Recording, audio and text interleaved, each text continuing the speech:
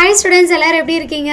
So biology students maximum எல்லாரும் NEET examக்கு prepare பண்ணிட்டு இருக்கீங்க இல்லையா? So prepare பண்ணிட்டு இருக்கறவங்க எல்லாத்துக்குமே all the best. So நல்லபடியா prepare பண்ணுங்க. So before that நம்ம biologyல இங்க 11th 12th portionsல ஸ்ட்ராங்கா இருக்கணும், right? So 11th students நீங்களும் தெளிவா பாத்துக்கோங்க. 12thல முடிச்சதுக்கு அப்புறம் தான் நான் NEET prepare பண்ண போறேன். NEET exam நான் எழுத போறேன். அதுக்கு அப்புறம் பாத்துக்கறேன் அப்படி நினைச்சிட்டு இருக்காதீங்க. ஏனா 11th portionsம் அங்க வந்து பாத்தீங்க அப்படினா கவர் ஆகும். So நீங்க இப்ப இருந்தே வந்துட்டு எல்லாமே ப்ராப்பரா வந்து preparation start பண்ணிக்கணும். சரியாப்பா? ஓகே. சோ prepare பண்றவங்க அத்தனை பேருமே வந்து bookல லைன் பை லைன் நீங்க வந்து படிக்கணும். நமக்கு ஆல்ரெடி தெரியும் book interior அதிகமா கேக்குறாங்க பயாலஜில. கரெக்ட்டுங்களா? ஏனா chemistry, physics, maths இது எல்லாத்தையும் கம்பேர் பண்ணும்போது நீங்க क्वेश्चन பேப்பர்ஸ் எல்லாத்தையுமே வெச்சு பாருங்க. பயாலஜில தான் அதிகமா உங்களுக்கு book interior கேக்குறாங்க. அப்போ நீங்க அந்த book interiorக்கு எவ்வளவு அளவு நீங்க வந்து ஃபோக்கஸ் பண்ணனும்.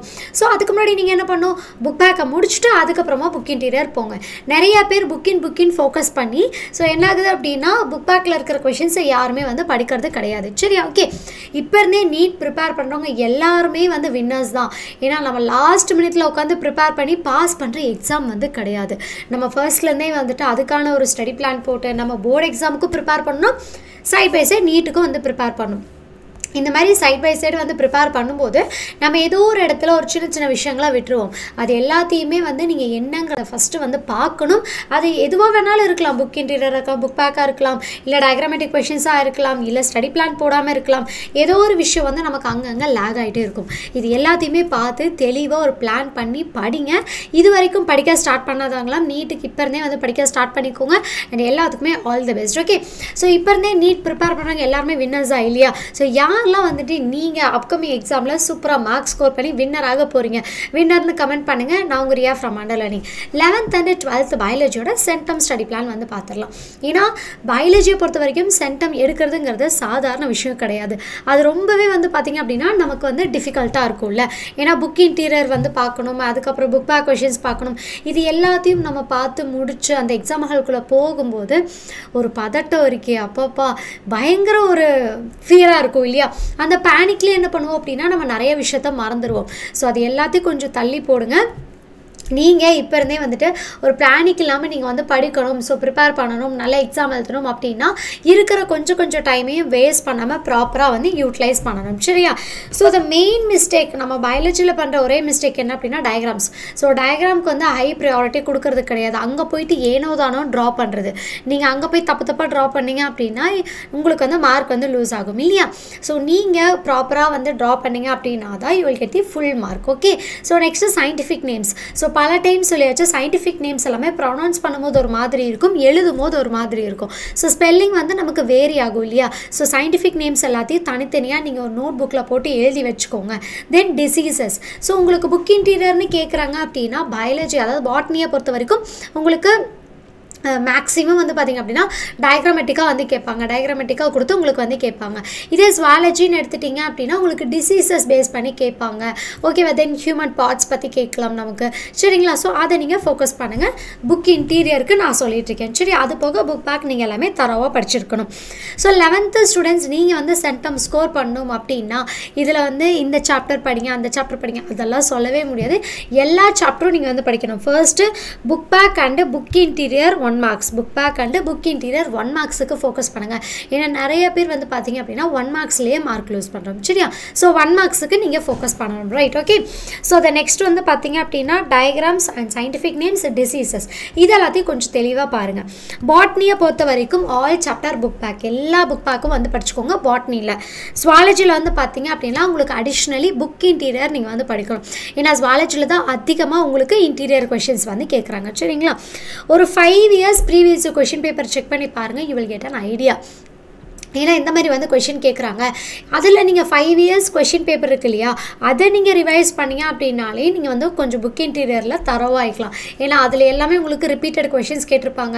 இல்லை ரிப்பீட்டட் இல்லைனாலும் உங்களுக்கு 5 கொஷின் பேப்பரில் கொஷின் பேப்பருக்கு ஒரு 4 கொஷின் வந்துச்சு, இன்டீரியர் வந்துச்சு அப்படின்னாலும் 20 கொஷின்ஸ் உங்களுக்கு தெரிஞ்ச மாதிரி தான். கரெக்டுங்களா? அப்போது நீங்கள் ஒரு கொஷின் பேப்பருக்கு மினிமமாக நான் 4 கொஷின் சொல்கிறேன். ஏன்னா 2 மார்க்லேயும் இன்டீரியர் கேட்பாங்க, 3 மார்க்லேயும் கேட்பாங்க, 5 மார்க்லேயும் கேட்பாங்க. அப்போது நீங்கள் நீங்கள் எந்த அளவுக்கு தெளிவாக படிக்கணுங்கிறத பாருங்கள் ஓகேவா. ஏன்னா பாட்னி ஜுவாலஜி 35 மார்க்ஸுக்கு எழுதுறீங்க. அதில் வந்துட்டு நமக்கு எந்த மாதிரி வந்து கொஷின்ஸ் கேட்டிருக்காங்க அப்படிங்கிறது நீங்கள் ப்ரீவியஸ் இயர் கொஷின் பேப்பரை செக் பண்ணால் தான் நமக்கு தெளிவாக தெரியும். சரியாப்பா. ஸோ பயாலஜியை பொறுத்த வரைக்கும் ரிவிஷன் ஒரு 4 to 5 டைம்ஸ் கண்டிப்பாக பண்ணுங்கள். அப்போ தான் நம்ம சென்டம் ஸ்கோர் பண்ண முடியும். நெக்ஸ்ட் 85+ எனக்கு எடுத்தால் போதும் அப்படின்னு நினைக்கிறவங்க ஸோ இந்த க்ரைட்டீரியாவை நீங்கள் ஃபாலோ பண்ணிக்கலாம். Book back 1 and book in 1 marks படிக்கணும்ப்பா. And diagram, scientific names, diseases இதெல்லாமே நீங்கள் படிச்சு தான் ஆகணும். மஸ்ட் டு டூ சாப்டர், கண்டிப்பாக இந்த சாப்டர் நீங்கள் படிச்சு தான் ஆகணும் அப்படின்ட்டு இருக்கும் இல்லையா. ஸோ அதில் பாட்னியில் வந்து பார்த்தீங்க அப்படின்னா எஸ். ஸோ 1 2 4 5 6 7 9 11 15 சரிங்களா. அடுத்தது நெக்ஸ்ட் வந்து பார்த்தீங்க அப்படின்னா எஸ் 11 to 15 சரியா. 11 and 15 கிடையாது, 11 to 15 வரைக்கும். ஜுவாலஜியில் வந்து பார்த்தீங்க அப்படின்னா 1 2 4 5 6 and 7 9 10 11 12 சரிங்களா. இந்த சாப்டர்ஸ் எல்லாத்தையும் கண்டிப்பாக நீங்கள் பார்த்துருக்கணும். அண்ட் இதே மாதிரி தான் 5 ப்ரீவியஸ் கொஷின் பேப்பர் செக் பண்ணுங்கள். 3 டைம்ஸ் வந்து கண்டிப்பாக ரிவிஷன் பண்ணுங்கள். நீங்கள் நல்ல மார்க்ஸ் வந்து ஸ்கோர் பண்ணிடலாம் சரியாப்பா. எனக்கு வந்து 75+ எடுத்தால் போதும் அப்படின்னு நினைக்கிறவங்க நீங்கள் இந்த சாப்டர்ஸ் எல்லாத்தையும் ஃபாலோ பண்ணலாம். மஸ்ட் டு சாப்டர்ஸ் இங்கே கொடுத்துருக்குப்பா.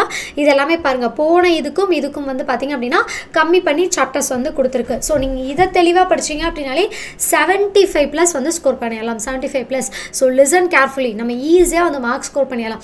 11th ஸ்டூடெண்ட்ஸ் பப்ளிக் இல்லைன்னு சொல்லி அசால்ட்டாக இருக்காதிங்க. நீங்கள் நீட்டுக்கு ப்ரிப்பேர் பண்ணுறீங்க அப்படின்னா இப்போ இருந்த எல்லா சாப்டர்ஸ்லையும் தரவாக இருங்க சரியாப்பா. Okay. So 3 previous question paper எடுத்து டெஸ்ட் எழுதி பாருங்கள். டெஸ்ட்டுங்கிறது வந்து நீங்கள் எக்ஸாம் ஹாலில் எப்படி எழுதுவீங்க அதே மாதிரி இங்கேயும் நீங்கள் எழுதி பார்க்கணும். 3 hours அங்கே எக்ஸாம் எழுதுறீங்களா அதே மாதிரி 3 hours வந்துட்டு வீட்லேயும் டைம் ஷெட்யூல் பண்ணுங்கள். இந்த டைம் தொடங்கி இந்த டைம் வரைக்கும் நம்ம எக்ஸாம் எழுதுகிற மாதிரியே நீங்கள் வந்து ப்ராக்டிஸ் பண்ணணும். ஏன்னா அப்போ தான் நம்மளோட ரிட்டன் ப்ராக்டிஸை வந்து இம்ப்ரூவ் பண்ண முடியும். ஸ்பீடு நமக்கு என்னங்கிறது தெரியும். இது அத்தனையும் தெரிஞ்சுக்கணும் அப்படின்னா கரெக்டாக அந்த 3 hours அந்த 3 hours எழுதி முடிக்கிறதுக்கு நீங்கள் ட்ரை பண்ணி பாருங்கள் சரியா. ஸோ பயாலஜி புக் இன்டீரியர் வந்து அவ்வளோவா எங்கேயும் கிடைக்கிறது கிடையாது. Okay right. ஸோ நீங்கள் கூகுளில் சர்ச் பண்ணிங்க அப்படின்னாலும் கொஞ்சம் கஷ்டம் தான். புக் இன்டீரியர் கொஷின்ஸ் எல்லாமே நம்ம ஹண்டர்லேர்னிங் ஆப்பில் அவைலபிளாக இருக்குது. நீங்கள் இங்கேருந்தே வந்து படிச்சுக்கலாம். ஸோ ஹண்டர்லேர்னிங் ஆப்பில் ஜாயின் பண்ண நம்பர் சொல்கிறேன்ப்பா, நோட் பண்ணி வச்சுக்கோங்க. பயாலஜியை பொறுத்த வரைக்கும் புக் இன்டீரியர் தெரில அப்படின்னா கொஞ்சம் கஷ்டம்தான். ஸோ இந்த நம்பருக்கு நீங்கள் கால் பண்ணி உங்கள் அட்மிஷனை லாக் பண்ணிக்கலாம். 900 550 4499 சரிங்களா. ஸோ நீங்கள் இதில் வந்துட்டு நீங்கள் நீட்டில் என்னென்ன கொஷின்ஸ்லாம் கேட்டிருக்காங்க அப்படிங்கிறது எல்லாமே நம்ம கைட் புக்ஸ்லேயே கொடுத்துருக்கோம். ஸோ கைட் புக்கு நீங்கள் தனியாக பர்ச்சேஸ் பண்ணிக்கலாம். இல்லை அட்மிஷன் போட்டிங்க அப்படின்னா கைட் புக்ஸ் உங்களுக்கு காம்ப்ளிமெண்ட்டாக கொடுத்துரும். அதில் எந்த இயரில் எந்த கொஷின் கேட்டிருக்காங்க, நீட்டில் எப்படி கேட்டிருக்காங்க எல்லாமே தெளிவாக உங்களுக்கு கைட் புக்ஸில் பிரிண்டடாக வந்து கொடுத்துருக்கோம். ஸோ நீங்கள் தாராளமாக வந்துட்டு கைட் புக்ஸை பர்ச்சேஸ் பண்ணிக்கலாம் நீங்கள் எக்ஸாமுக்கு ப்ரிப்பேர் பண்ணுறீங்க அப்படின்னா. ஸோ நீங்கள் ஃபுல் மார்க்ஸ் ஸ்கோர் பண்ணணும் அப்படின்னா நம்ம ஹண்டர்லேர்னிங் கைடை இப்போவே பர்ச்சேஸ் பண்ணிக்கோங்க. நீங்கள் கைடுக்கும் இந்த நம்பரையே காண்டாக்ட் பண்ணிங்க அப்படின்னா நீங்கள் வந்து ஆர்டர் பண்ணிக்கலாம் சரிங்களா. ஓகே. ஸோ அடுத்த 12th ஸ்டூடெண்ட்ஸ் நீங்கள் சென்டம் ஸ்கோர் பண்ணணும் அப்படின்னா புக் ஃபுல்லாக படிக்கணும். வேறு ஆப்ஷனே கிடையாது. நீங்கள் புக் ஃபுல்லாக வந்து படித்து தான் ஆகணும். ஏன்னா நீங்கள் நீட்டும் எழுத போகிறீங்க இல்லையா. அப்போ லைன் பை லைன் உங்களுக்கு தெரிஞ்சால் மட்டும்தான் நீங்கள் ஈஸியாக வந்துட்டு இந்த எக்ஸாமை பாஸ் பண்ண முடியும் சரியாப்பா. ஓகே. ஸோ 85+ எடுத்தால் போதும் அப்படின்னு நினைக்கிறவங்க ஸோ மஸ்ட் டூ சாப்டர்ஸ் இந்த சாப்டர்ஸை கண்டிப்பாக நீங்கள் படித்து ஆகணும். பாட்னி அண்ட் ஜுவாலஜியில் என்னென்ன சாப்டர் கொடுத்துருக்கோமோ இப்போவே நோட் பண்ணி வச்சுக்கோங்க. இப்போ ஸ்க்ரீன்ஷாட் பண்ணி வச்சுக்கோங்க. அடுத்து நீங்கள் 75+ எடுக்கணும் அப்படின்னா நீங்கள் இந்த சாப்டர்ஸ் மட்டும் கம்ப்ளீட் பண்ணால் போதும். பாட்னி 1 5 6 7 10 and ஜுவாலஜியில் 1 2 3 10 11 12 சரிங்களா. இந்த சாப்டர்ஸை தரவு பண்ணிடுங்க. இந்த ரிமைனிங் இருக்கிற சாப்டர்ஸை விட்டுலாமான்னு கேட்டால் கண்டிப்பாக கிடையாது. ஸோ எல்லாத்துக்குமே சொல்கிறேன் both 11th and 12th remaining இருக்கிற சாப்டர்ஸில் இம்பார்ட்டன்ட் கொஷின்ஸ் மட்டும் பார்த்துக்கோங்க. ரிமைனிங் இருக்கிற சாப்டர்ஸில் இம்பார்ட்டன்ட் கொஷின்ஸ் மட்டும் பார்த்துக்கோங்க. கண்டிப்பாக நீங்கள் வந்து ஃபுல் மார்க்ஸ் வந்து ஸ்கோர் பண்ண முடியும் சரியாப்பா. ஓகே. ஸோ யாரெல்லாம் வந்து பயாலஜி எக்ஸாமில் வின் பண்ணுறதுக்கு ரெடியாக இருக்கீங்க எஸ் ஸோ வின்னர்னு சொல்லி கமெண்ட் பண்ணுங்கள். அண்ட் நெக்ஸ்ட் நம்ம அடுத்தடுத்து வந்து பார்த்திங்க அப்படின்னா ஸோ இந்த வீடியோஸ் வந்து கொடுத்துட்டே இருக்கும். அடுத்தடுத்த எக்ஸாம் எல்லாத்துக்குமே உங்களுக்கு ரொம்ப ரொம்ப யூஸ்ஃபுல்லாக இருக்கும். Important questions, last minute important questions and top most 5 mark questions எல்லாமே இருக்குது. நோட்டிஃபிகேஷன் ஆன் பண்ணி வச்சுக்கோங்க. நம்ம சேனலை சப்ஸ்கிரைப் பண்ணாங்களா சப்ஸ்கிரைப் பண்ணி வச்சுக்கோங்க சரியா. அப்பப்போ தான் உங்களுக்கு என்னென்ன வீடியோஸ் கொடுக்குறோம் அப்படிங்கிறது எல்லாமே வந்து தெரியும். எக்ஸாமுக்கு சூப்பராக ப்ரிப்பேர் பண்ணுங்கள். All the best and thank you all.